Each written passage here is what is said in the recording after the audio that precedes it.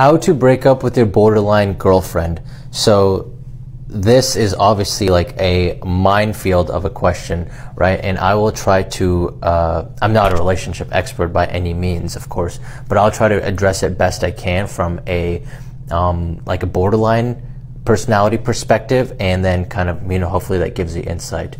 So the thing with borderline personality, right? It tends to be a condition of attachment where that person kind of can form attachments very, very quickly, but also deeply.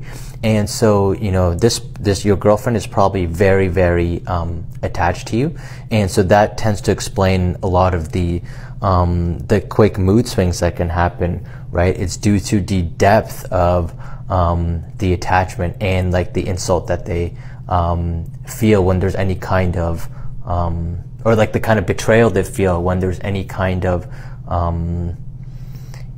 emotional feeling that they may be losing out. So I think the key really here is empathy, acknowledging that this is a tough situation, and acknowledging how they might be feeling is super, super important, right?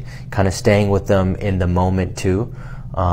With that, I think is important. I think you should be direct and say what you have to say, not meanly, of course, but it is important to say how you feel and this is what you want to do, and kind of sit with her through the emotions while maintaining your calm at the same time too. Another huge thing with borderline is this intense fear of abandonment and efforts to kind of sabotage to avoid being abandoned. So in this case, she may very obviously feel that she's being abandoned. So I think it's really important to comment that it's not that you are abandoning her, but rather that you just don't feel like the relationship is working for whatever reasons that you may have. But to really emphasize that abandonment part too, that it's not you abandoning her.